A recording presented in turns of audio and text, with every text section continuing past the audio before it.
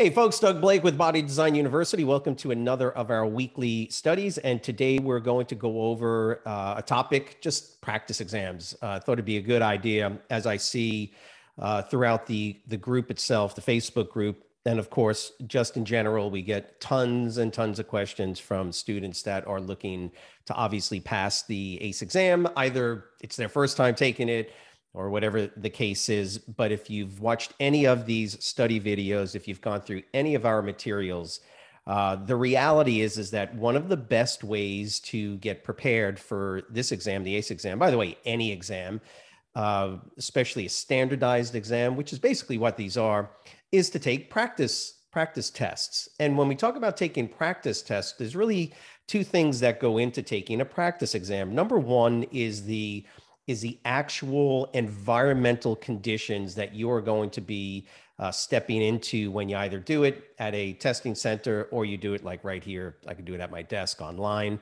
right? And they've got their camera, right? The camera is looking at you and they're making sure that there's no extraneous sounds, whatever the case is.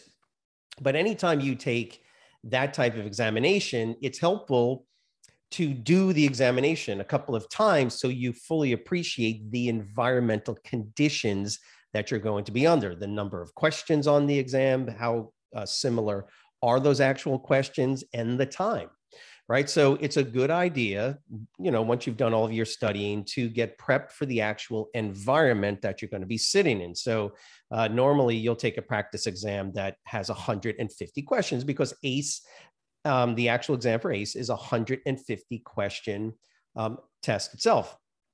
A lot of those are not going to be part of the grading, but that's because they're constantly looking for new questions to put on future exams. But the point is that it's 150 questions, and you're going to get, I believe it's 3 hours to do the test itself.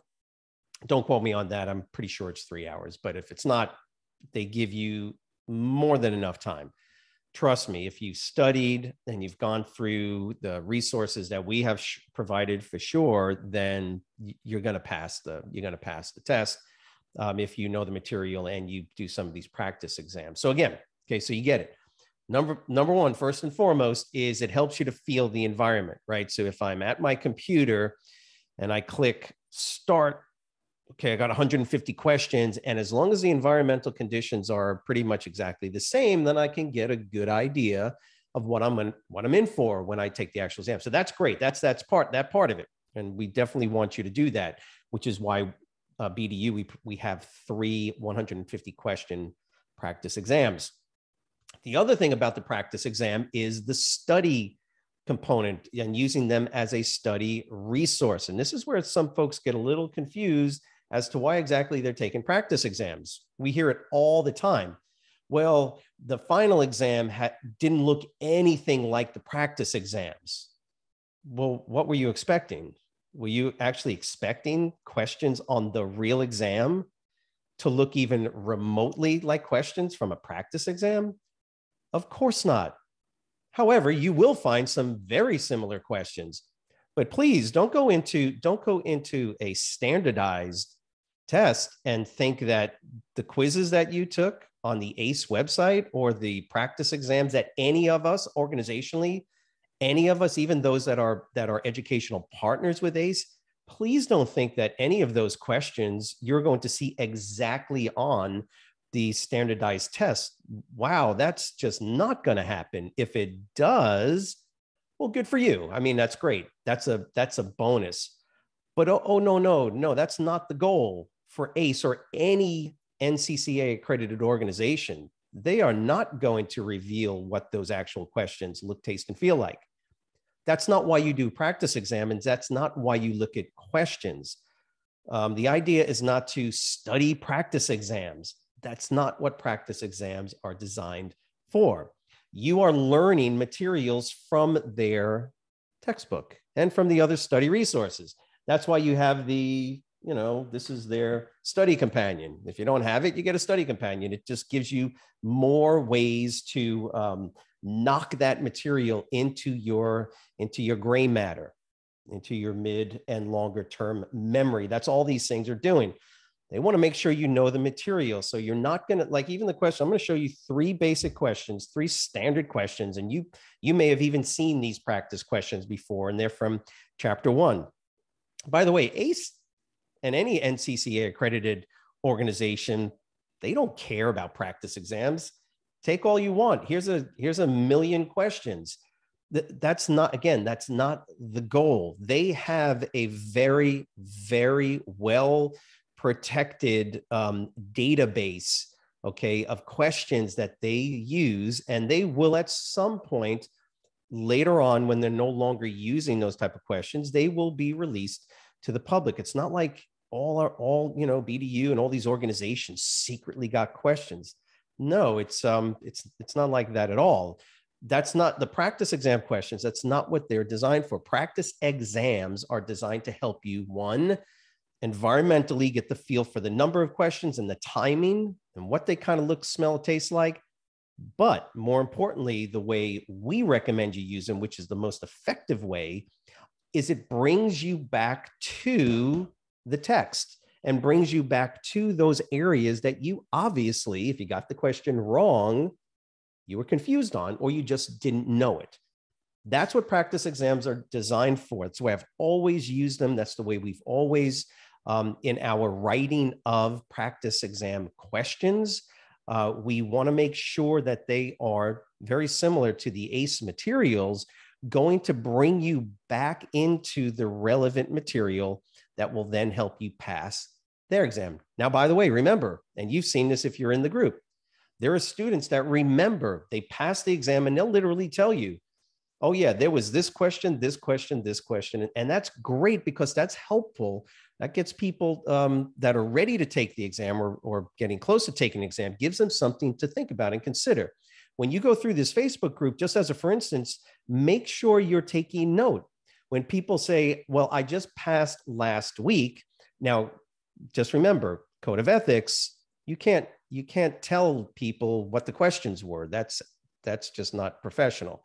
Okay, but you can say, oh yeah, I saw a question on this and I had a bunch of questions on this and I had a lot of questions on scope of practice, and that's great. That helps you. Once again, ACE is not trying to confuse you. They're not trying to make you fail there. That's not their goal. Their goal is just to make sure that you studied and you know the material.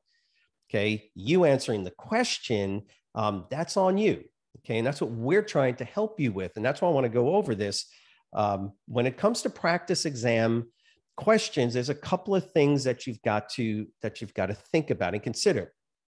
And I've been seeing, of course, it's consistent, but I think I've been seeing more this past week. This question or questions related to, I'm taking a test in 2 weeks, 3 weeks. Any tips on practice exams, or what are the best practice exam? And the answer is there are no best practice exams. Certain practice exams from different organizations may have more study material related to them, or like what BDU does, which is not only give you answers to the particular question, but then try to help and assist with those particular questions, just like I'm going to do with you today on this weekly study. So again, your goal is to memorize. That's why I have my pad. And just keep in mind, nothing changes. As far as I can tell, over the past 30 years doing this, nothing has changed as far as the study techniques go. Read, write, recite, write it over and over and over. You take practice exams, use Quizlet, use all of those study resources that help you. If you don't know your particular study sort of mental way in which you memorize, okay, your learning style is what we call it, your best study test. If you don't know that, you take a simple test and it'll tell you you're an audiological learner, you're a visual learner, whatever the case is. But I will say this, and I've, again, said it before 1,000 times. If I said it once, it doesn't matter what your learning style primary is. You still have to write out, because it's the physicality of writing that helps you to memorize some of the material you're writing. It's just that if you say it out loud, there tends to be, for audiological learners, an additional sort of input power input, so to speak, into your memory bank. That's all. That's all it is. Again, there's nothing secret about any of this. Okay. So got to have a pad, paper, pencil. I've said it before, use color, anything that helps you to memorize. And we see a lot of great techniques that some students post into the group. And then of course you've got their study, the study guide, their textbook. You've got their study companion. Again, it's just a great way in each chapter to go over relevant material. Use that if that helps you. It doesn't help everybody, remember. But the idea is that once you've done all of this, then you've got to take practice exams, because you've got to target those areas that you're deficient in when it comes to your knowledge base. What have you or have not memorized? Real quick, so I can get to this for you. Study anxiety is a real thing. Do you know what I have found over the years with literally thousands of students? You know what I found helps with study anxiety? And this may sound a little like a punch in the gut. It's actually knowing the materials. It's actually knowing the materials. Here's something that I say. We do this in our live course with the BDU live courses. I always ask a student, if I gave you a question, if I gave you 10 questions on arithmetic, what is 2 plus 2, 3 plus 3, 4 plus 4? If I gave you questions on basic 5th, 4th grade arithmetic, how would you do on that exam? And would you have anxiety taking it? And of course, the answer is no. Well, why? Because you know the material so well. Well, folks, please understand something. You use the practice exams to get really knowledgeable, proficient at the material. So if you're going in and having anxiety, more than likely it's because you don't know the material. Okay, so there's no magic. There's no study tips or techniques that's going to help you other than guessing the answers. And I'm sure there's a lot of folks that do it. So here's what I do. Here's how I do it. Let's go ahead and move on to the first slide. So I'm just showing you from chapter 1, and I don't want to spend a whole lot of time on any particular weekly study past something very simple. This works for every chapter, and more than likely what I'll do is as the weeks go on, I'll go through each chapter, and I'm showing you 3 basic questions. Some of you may have actually seen these questions on other exam prep, either websites, you purchased them, which you didn't have to do, or you saw them in the ACE quizzes, right? If you've gone on and you purchased their study thing that they have, that's great. Then you may have seen these same exact questions. The idea that you're going to see a question on the actual exam that is worded like this is pretty remote. But guess what? It doesn't matter. It doesn't matter because the material is the material. However they ask the question, don't worry about it. Don't sweat it. That's what I want to show you.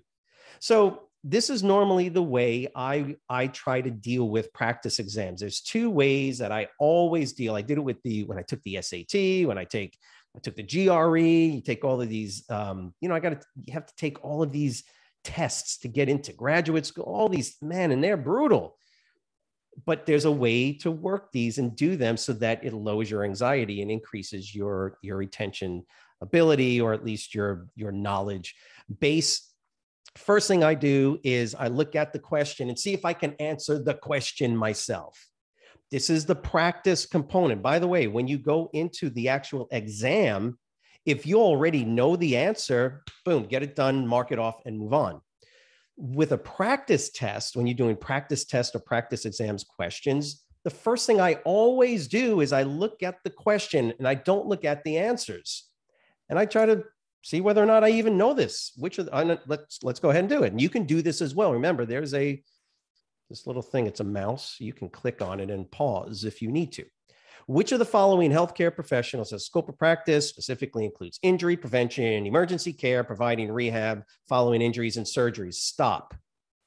Does anybody know what the answer to that question is? Without looking at anything, without going any further, because you read chapter 1, just as a for instance, and it just stuck in your brain. Does anybody know the answer to that? Is it a chiropractor? Is it a doctor? Is it a nurse practitioner? Is it a massage therapist? Is it a this? Is it a that? Well, if you already know and I'm not going to tell you the answer because I'm going to show you this, but if you already know the answer, well, good for you. Mark that thing off. You're done with that. You quote, know the material. So it doesn't matter how they ask a question like this again, even on the real exam. So I hope that makes sense. Think about this again. If you know the answer, if you are good with certain amount of material, by the way, that's why we know that individuals that take the exam and fail it the first time, guess what the second exam retake pass rate is for the average for most people? Significantly higher. Why? Because you already saw one of the exams they have. You're already familiar with the questions they're asking. Now all you got to do is go back. That's generally what we tell folks is if you know what the domain breakdown was, study those areas that you're deficient, but I don't want to digress too much. Do you know the answer to which of the following? Do you know the answer to that one? If you do, congratulations. You would already write that down. That works for chapter 1, chapter 2, that's what you do. You have 150 questions in a true practice exam. There's 150 questions. And yes, I know people are asking the same question. Well, what if it was the 5th edition or the 6th edition? Don't sweat that so much. Okay, 5th edition was almost exactly the same. They did a great job making the material more accessible in one sense. Yes, there are changes to the blood pressure information, but that's like one topic that they had to change. So don't sweat it 5th or 6th edition. And ACE will tell you, if you study the 5th edition, not this guy, you can still pass it. Okay, because the material is essentially the same. Very little change, but they packaged it a whole lot better, in my opinion. So if you know the answer, good for you. You mark that off. That's one question that you don't have to spend any time studying on, right? If you didn't know the answer, you'd make a little mark. Got it. Okay. Now that's one way that I do practice exams. What about the second one? Now, take a deep breath, because this confuses people probably more than anything else I've seen on questions on the real exam too. Look at the word in bold, or excuse me, capitalized, best. Best. Anytime, little tip, anytime you see the word best, most, whatever, most likely, blah, blah, anything like that where they bold it, they're helping you out, by the way. They are, because what they're telling you is that there's 2 good answers in there, 2 of them, but one of them is better than the other. Same with the third one. What action would be most appropriate? In the answer, guaranteed there's going to be 2 good answers that you could use. Only one of them is going to be the best. That's just a little tip. So do you know the answer to what is the best way for a trainer to respond when a client is explaining that he or she is feeling depressed due to problems at home? If you know the answer to that because you read the, I think it's the knowledge, the knowledge box, expand your knowledge, right? They have a bunch of expand your knowledge. I think it's one of them is in there, probably the first one. But any case, did you read through it and it just stuck in your brain that this is how you respond? Well, you know the answer, boom, move on. You don't have to spend any time in there. What about the third one? Which action would be most appropriate? Most appropriate when working. And this individual has exaggerated lordotic posture. So that's the first way. 150 questions. Normally what I'll do is I'll take a practice exam. And if I know them, I mark them off. Okay, my knowledge base now is pretty well established and pretty good. I understand that I know ... And I know that those questions are from chapter 1, for instance. And so that's one way to do it. Now, the other way is the way most people will do it, and especially because of time, generally time constraint, is you hit your practice exam, and it basically looks like this. Okay, so which of the following, looking at question number 1, which of the following, blah, blah, blah. Well, keep in mind, multiple choice questions, the answer is right in front of your face. Remember, for multiple choice, this is just exam protocol. You are given the answer. The answer is right in front of your face. You don't need to know the answer. You need to pick the correct answer. Let me say that again.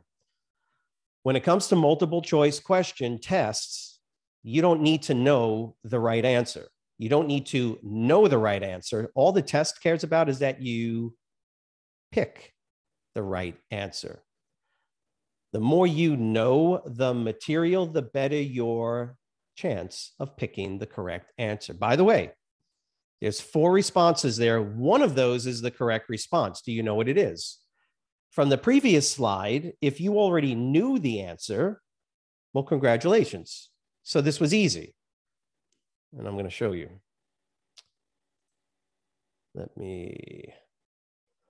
Is it an exercise physiologist? No. You don't need to know. Do you even know what an exercise physiologist is? He's a clinician. These are experts, so to speak, on rehabilitation, particularly for in the cardiac rehab space. Okay, if you knew that, that was easy. But let's say you went into this question and you didn't know, and you did not know the answer, but you want to pick the right answer. And you're looking, you're going, well, I kind of know what a chiropractor, don't they like do? Well, I don't know, but more than likely it's not the chiropractor, right?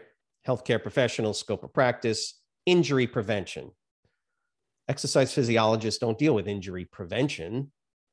Chiropractors, I guess you could say they do, but that's not their scope of practice. And the answer, of course, is going to be what? The athletic trainer. Why? Now, I don't want to go into the question, too deep.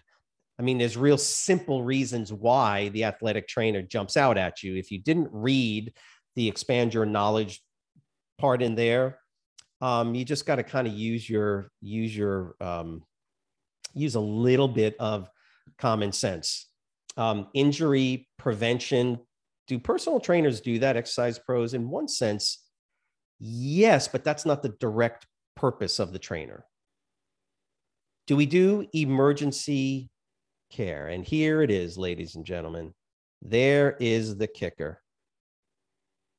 That's what helps you. Okay. Chiropractors, exercise phys, exercise pros, for the most part, that's not the scope of practice. Now, we're all CPR certified, first aid, so we can deal with that. But as part of their scope of practice, by the way, who do athletic trainers deal with? Who do athletic trainers deal with? Right, athletes. So they're the ones that are going to get hurt, providing rehab. Of course, we don't provide. I hope you understand the kind of the idea with looking at this is now what you can do. If you got that question wrong, what do you do? Well, now I go to chapter 1 and I look in chapter 1 and I got to go back now to those areas where I saw on page 22 in the 6th edition, there's an expand your knowledge page. Well, it's 2 pages. And guess what it goes? The roles of select health, wellness, and exercise pros. And there it is. On page 22, athletic trainers. 3rd bullet down is the question, the very question itself. That's the 3rd bullet. Injury prevention, emergency care, therapeutic intervention, working with team physician, rehab of injured players after athletic injury or post-surgery. Now, if you didn't know it, that's how I would study to know it. And that's what I would do. If I saw that question, I'm going to go ahead and athletic trainer. I write down athletic and I say it out loud, athletic trainer, injury prevention, athletic injuries. And I would write down that definition. Boom, done.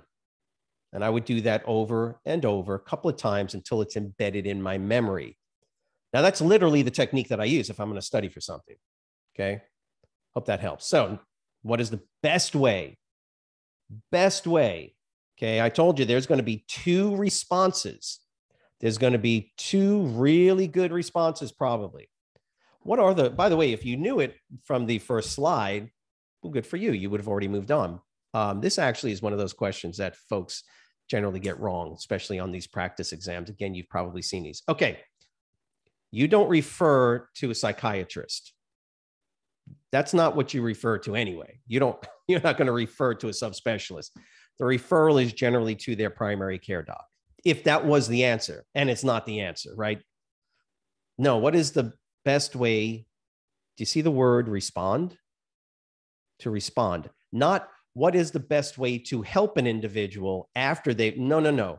This is literally somebody that is just talking to you and they're depressed. So what do? Okay, you see the two, okay, there's two answers. Listen with empathy, explain the positive effects of exercise on depression. By the way, D, well, and I'm not going to do this, right? That's counseling. You're not a counselor. So don't offer strategies for improved family support. First of all, it's the wrong answer. Okay. And second is don't do that anyway, because you're stepping into waters that you don't belong in. That's way outside your scope of practice. But the two answers, you get the idea. I hope you understand that I'm not telling you the answer to the question to help you to answer this question on some test. No. I'm telling you that the question has elements to it that now are going to get you to go, oh man, I got that wrong. Offer strategy. What do? It's from chapter 1. And what do? I go into chapter 1 and I find that particular area related to how I deal with clients, right? With respect to, family issues, whatever. And I'm going to go through chapter 1 and I'm going to look for it. And I'm going to get to whatever page I need to get to. And I look at it and I go, okay, let me now study that particular area. And it's going to be listen with empathy. I'm not saying you don't explain the positive effects of exercise on depression, but that's not how you respond to somebody. Response is empathetic listening, right? That's the answer. Listen with empathy. But you see, I would have said also, man, I mean, I'd probably try to explain, okay, after I listened to them, then I would have, do you see what I did? The best response, not that the two of them are wrong, one is wrong. Oh, no. I would definitely explain positive effects of exercise on depression. And even ACE would tell you, that's one of the things you would talk to clients about, but not when they're explaining the issues to you right then and there. Your first step is to listen with empathy. That would be and that's why it's the best way. But I would go back. What do? You go back to chapter 1, look where that information is, and then you would write it down and go listen with empathy for whatever book tells you. Question 2, question 3, which action by a trainer would be most appropriate? If you knew the answer already, good for you. When working with a client who has an exaggerated lordotic posture, there's two answers. Two answers that you might think make a whole lot of sense. What are they? A, implementing core conditioning program. Yeah, sure. I mean, that sounds great, right? You got a problem with the lordotic curve in the back. Man, I'm going to do some core training, right? Perfect. And you already know, I hope you already know, you don't diagnose anything. So anything with the term diagnose for a trainer is like, that's just not, you're never going to do that. And what's the other word? See what they did? They helped you with this question. You don't prescribe anything. You don't prescribe anything. You're not a physician. You're not a clinician. So that left you with two decent answers, because look, incorporating only machine-based exercises, I mean, that doesn't sound too bad. I mean, that might be something that I might put people more on machines. And this is the thought process that you're going through, maybe. Okay, so of those two answers, why do we not do this one? Because this one's the answer, by the way. A is the answer. Because what do? Exaggerated lordotic posture? Well, what's that caused by?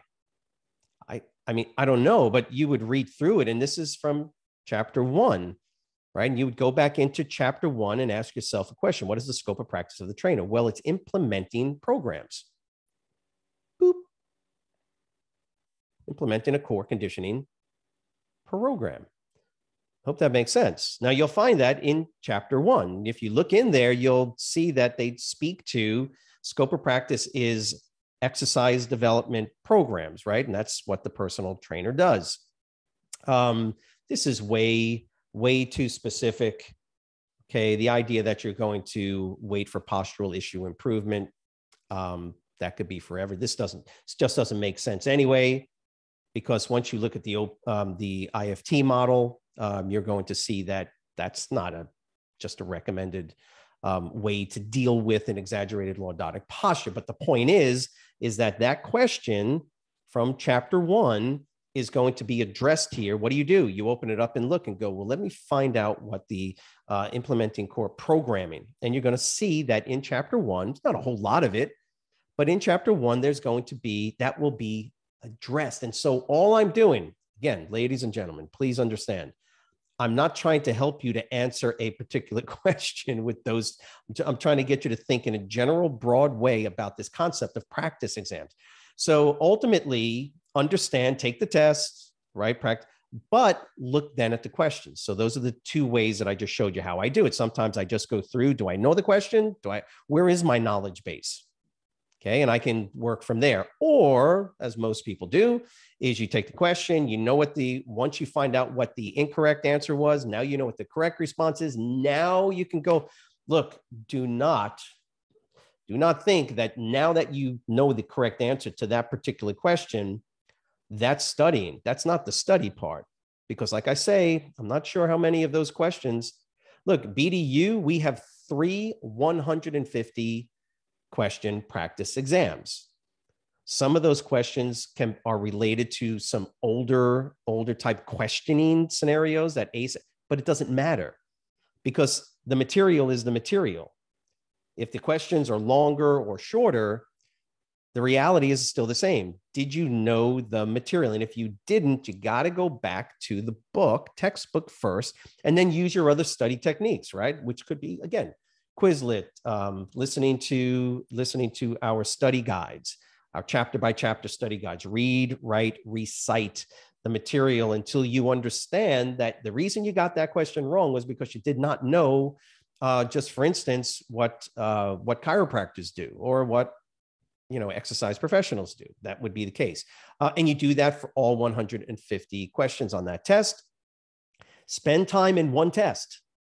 One test. Don't take 3 practice exams. It's like drinking through a fire hose.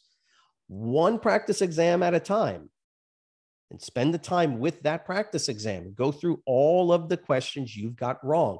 By the way, when I say the questions you got wrong, I'm talking about the ones that you did not guess and got right. Because I'm sure there's a lot of questions that you basically said, that looks good, and you guessed.